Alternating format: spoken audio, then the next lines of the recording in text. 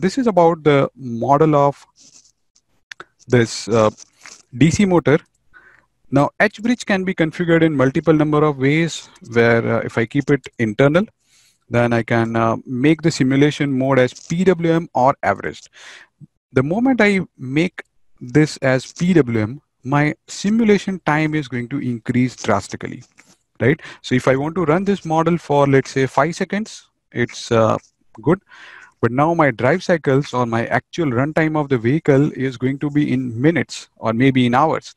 So I'm going to select the average mode where my simulation will run comparatively faster.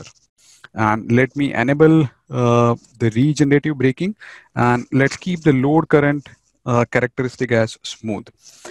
Input threshold, I'm going to keep the default values, or I can change these values to any what I want, right? And let's say reverse gear is also possible if you want to have a reverse connection, or you want to rotate this motor in the reverse direction, that is possible.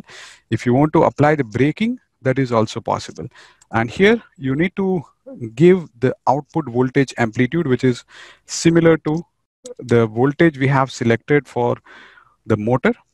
And you need to decide about the losses happening in the bridge switches along with the diodes. So this is how you can configure about the H-bridge.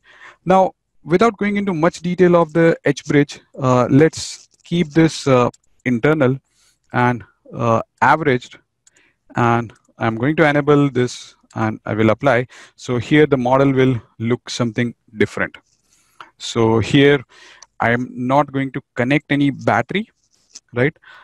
In case of an internal power supply, because this H-bridge will take the power on its own, from its own DC source. So I'm going to connect now positive over here and negative over here.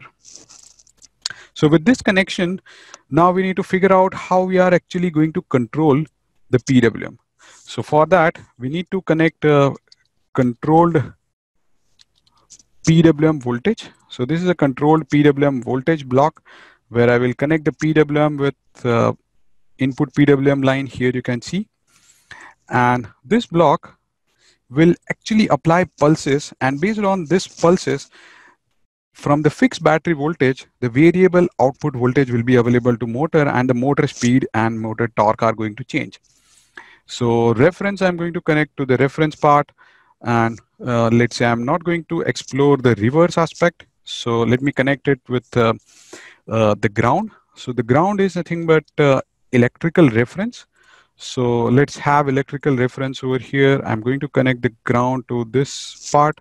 I'm going to connect the reverse also to this ground. The reference negative is also grounded.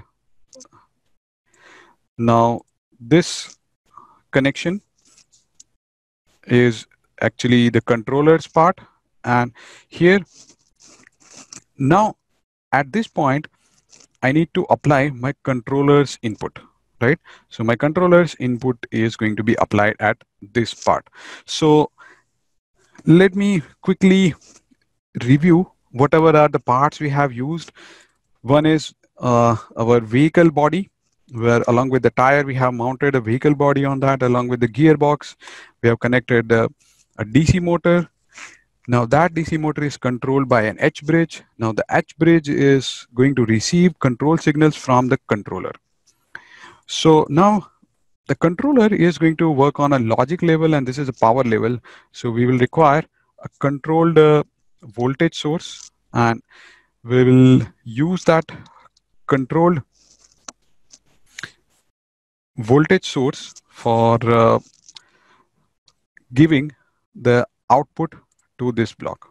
So this is a controlled voltage source, and if I try to connect this with this one, right, if you see, I'm not able to connect this one, right, because what you see here is a black one of another MATLAB library, and here what you see as a blue one is of another library. So this controlled voltage source is not going to match with my requirements. So let me use another controlled voltage, which is of Simscape library.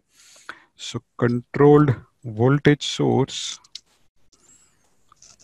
and here it is for foundation library. You can see, okay, this is of the blue color, right? And let's try connecting this with this one. Okay, so now we are able to connect this with this.